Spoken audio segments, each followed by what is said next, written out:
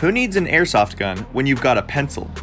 In this video, I'm going to show you how you can turn a regular mechanical pencil into an airsoft gun.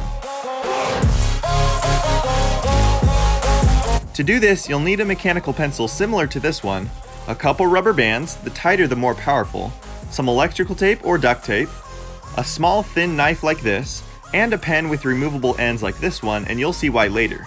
First, take off the tip of the mechanical pencil, then empty it of any pencil lead that may be inside.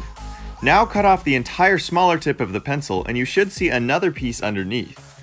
But this is where we run into a problem, because an airsoft BB won't fit in the outer tube. So this is where the pen comes in. Remove both ends of the pen and we are going to use this tube, which the BB can now fit into. Now take the smaller piece connected to the eraser out of the other tube and cut the pen tube to be slightly longer than the stick with the eraser. Mine is already the perfect length, so I'll keep it how it is. Then slide the stick into the pen tube like this. Then use the knife to cut two slits right next to each other in the middle of the eraser and remove the smaller centerpiece. This slit is what will hold the rubber bands in place. Insert them into the slit and stretch them over the end of the tube like this. Then grab about 8 inches of tape and tightly wrap it around the rubber bands at the front of the tube while they are stretched in place. Then slide or cut off the tips of the rubber bands, insert a BB, and fire away. If you enjoyed the video, make sure to subscribe, have fun, and see you later.